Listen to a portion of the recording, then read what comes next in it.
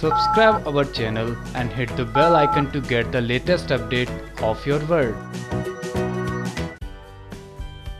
Star plus के show ये रिश्ता क्या कहलाता है में देखने को मिल सकता है कि इस बार कायरव की नफरत की वजह से कार्तिक नायर के रिश्तों पर इसका बहुत ही बुरा असर पड़ता दिख रहा है। क्योंकि हम आपको बता दें, इस बार कायरव जो अपने पापा से नफरत किए जा रहा है, अब उसकी नफरत ही कार्तिक को नायर से और भी दूर कर देगी। जब इस बार कार्तिक नायर के रिश्तों में दरार भी आती दिखेगी, इसी साथ अब कायरव साफ साफ अपनी माँ से कह देगा कि वो यहाँ से जाना चाहता है और गोवा जाकर ही रहेगा, वो भी अपनी मम्मा के पास। जिसे सुन नायरा को गुस्सा आ जाएगा कि कायरव के मन में ये सारी बातें कहाँ से आ रही है।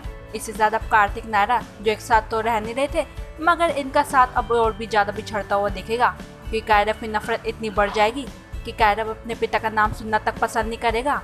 वही अब ट्रैक को देखना तो दिलचस्प बनेगा कि कैसे नायरा कायरव की नफरत को कम करेगी। क्या नायरा अपने बेटे की खुशी की खातिर कार्तिक से अपने सारे रिश्ते तोड़ देगी? क्या कदम उठाएगी नायरा? ये जानने के लिए हमारी नेक्स्ट अपडेट का इंतजार करें। तब तक के लिए बने रहिए हमारे साथ और साथ ही सब्सक्राइब कर लीजिए हमारा channel 24x online news room की report. Subscribe our channel and hit the bell icon to get the latest update of your world.